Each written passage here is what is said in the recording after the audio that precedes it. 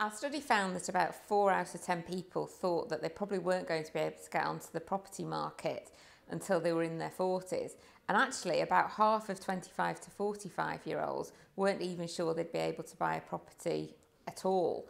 The flip side of that, actually interesting, was a very high percentage of people, probably about 80 or 90% in some instances, hadn't actually explored all the different options that were available to help them get on the property ladder when they haven't got a very big deposit. A number of years ago, obviously before the recession, mortgages seemed to be a lot more easy to get hold of. People were able to borrow a lot bigger amounts. People were able to borrow maybe, I don't know, up to 6 times their salaries, and 100% mortgages were available.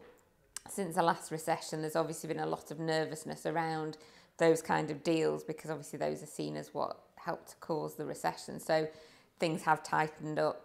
You know, mortgages aren't as freely available in terms of how much you have to earn and salaries. So I think there is a difference in terms of lending criteria has obviously tightened up quite a lot. Yeah, I think about 90% of people hadn't really looked into, or they didn't know about shared equity, which is one of the schemes that came about after the recession, which was where developers were keen to try and get their houses moving. So they offered these incentives for purchasers where they, in effect, lent about, you know, a percentage of the purchase price back to the purchaser, gave them like another little mortgage over the property, really, which helped a purchaser to buy a property that they wanted, because they didn't have to put the full 100% down and get a mortgage for the full 100%.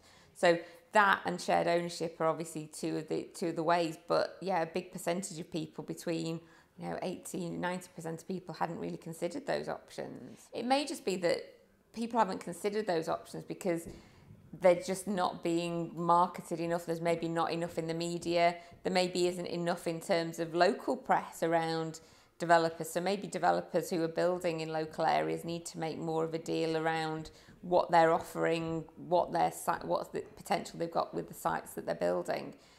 Maybe more registered social landlords need to make it clear in terms of the deals that they've got on offer and what units they've got for sale on shared ownership bases.